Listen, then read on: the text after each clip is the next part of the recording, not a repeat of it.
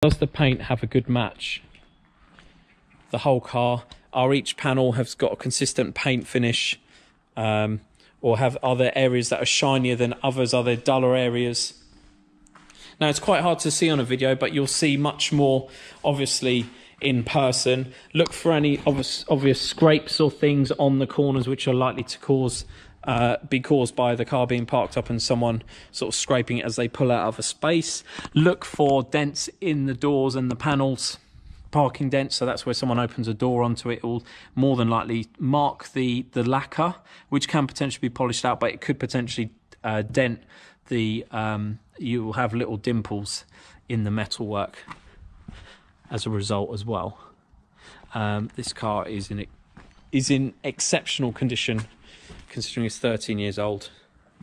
I often look at the roofs because some people don't normally look